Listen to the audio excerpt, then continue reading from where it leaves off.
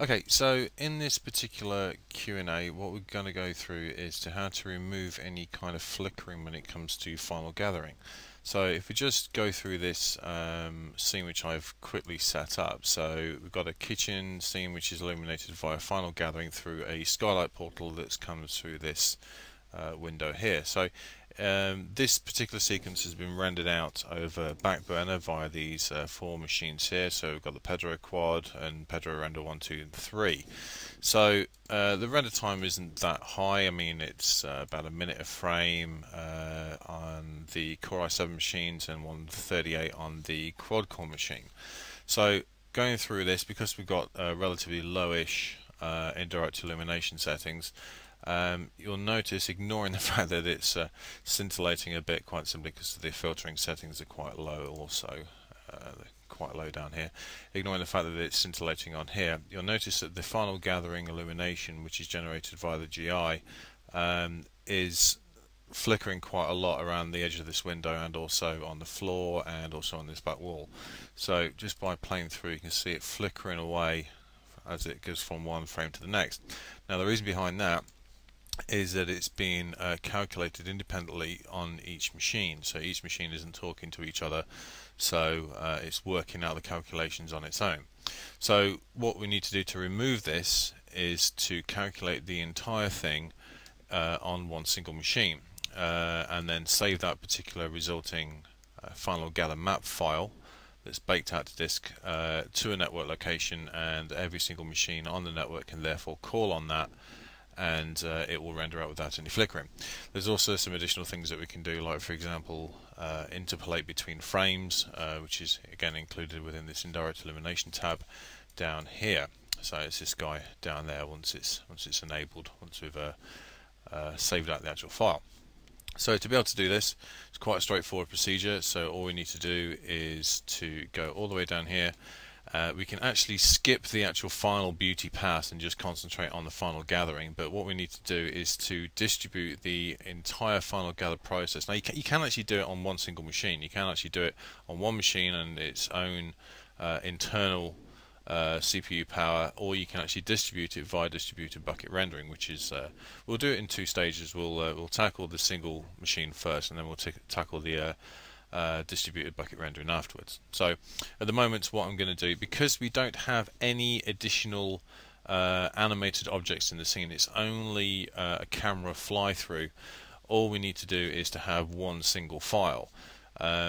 If we had multiple animated objects, or even a single animated object, say for example this guy went across the scene or something, or you had some like big red object that flew into shot, then obviously you would need to calculate a single frame, a single file for every single frame, which is by using this particular procedure here. So it's best for animated objects. In other words, whenever something that comes into the scene which is going to affect the overall global illumination for that particular shot. So in this particular instance, I think what we'll do is we'll do it for single file only, because obviously, like I say, we don't have any additional animated objects in the scene. We've only got a standard camera fly through, and we'll calculate the final gather, GI, and skip final rendering, so we don't need to go through the beauty pass at the moment. So the final gather map, we need to cache it to disk. So at the moment we want to use incrementally add final gather points to map files. Now what that basically means is that any additional passes, like for example, because we are dealing with a camera animation like this, the main concentration, the main grunt of the work is going to be done on this initial frame 0. So if we skip forward, like for example, maybe, I don't know, let's have a look, say maybe even frame 25 or frame 20 or something like that, we can render out another pass because we're starting to get some additional information down here.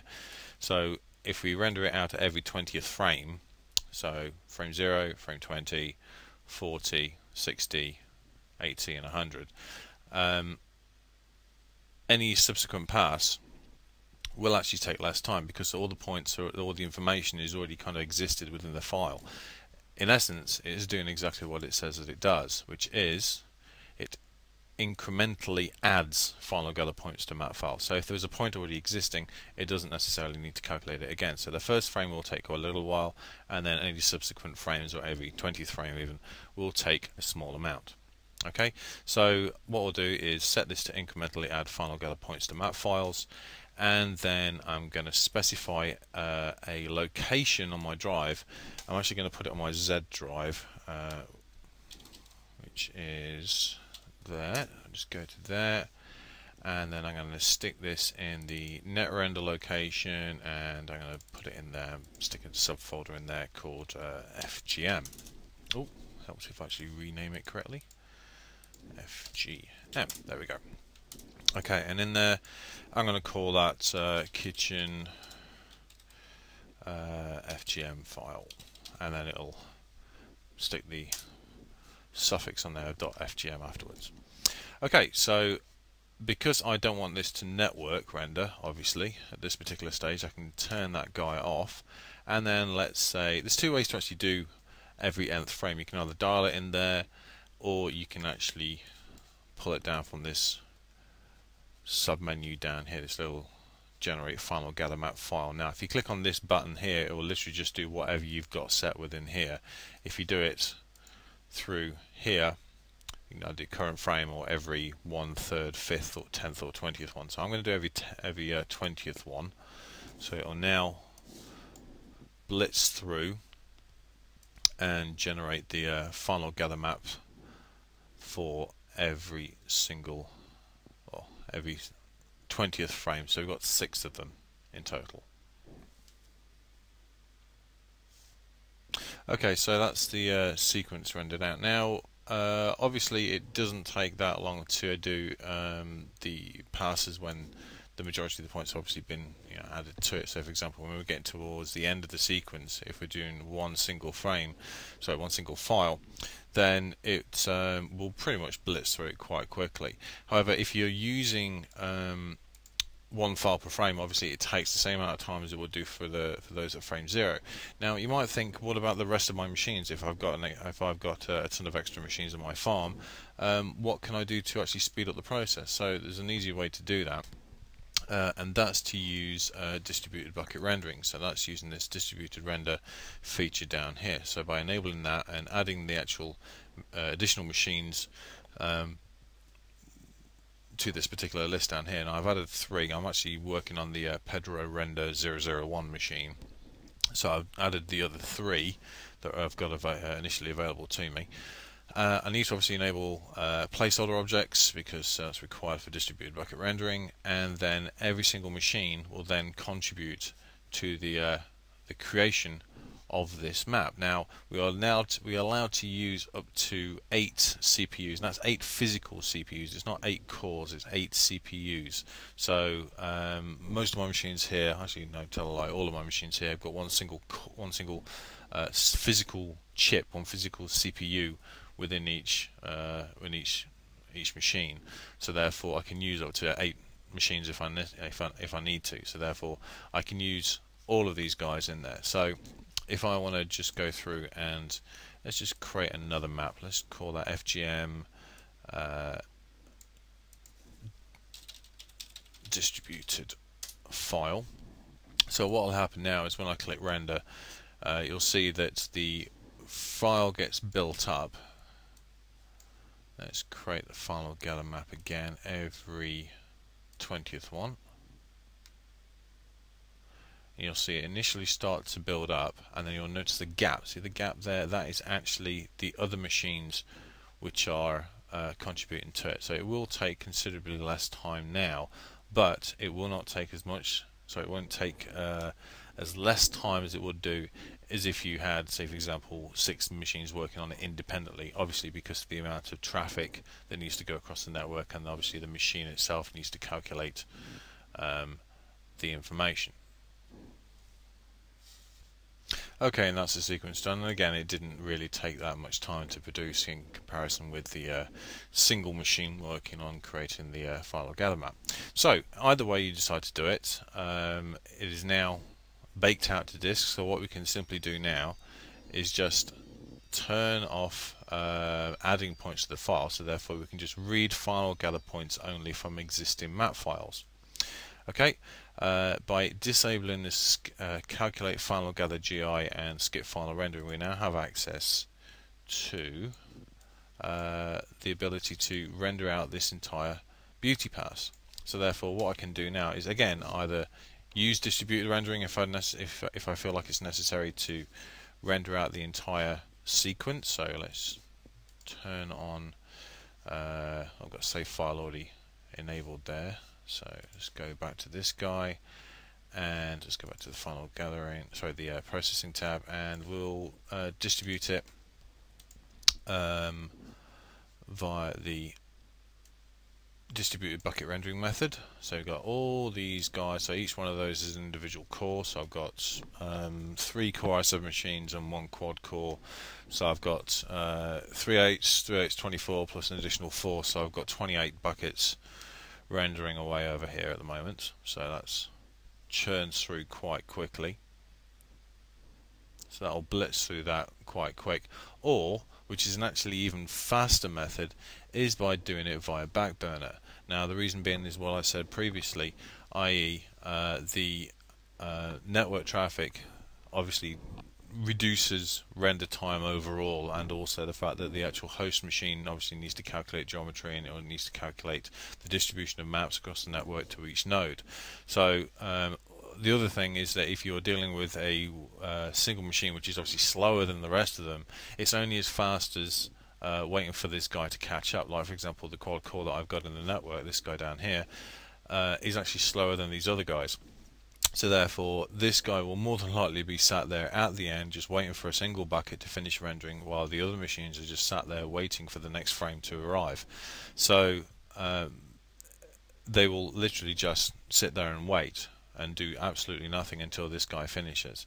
So again, bear that in mind. It's horses for courses. It's whatever method you feel suits your needs best at the end of the day. But at the end of the day, if you're working on a sequence, then Backburner is obviously the way forward to use.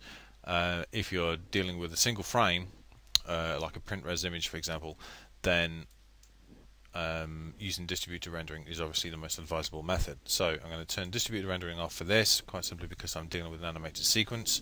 I have my final gather map baked out. I'll turn that guy off now as well.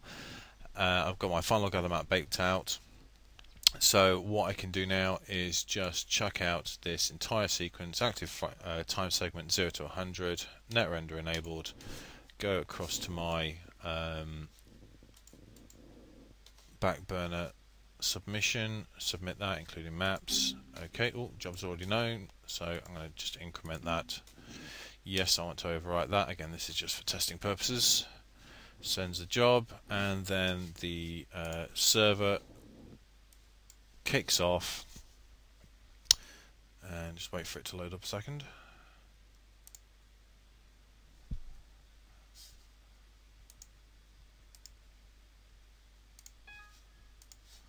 And here we go.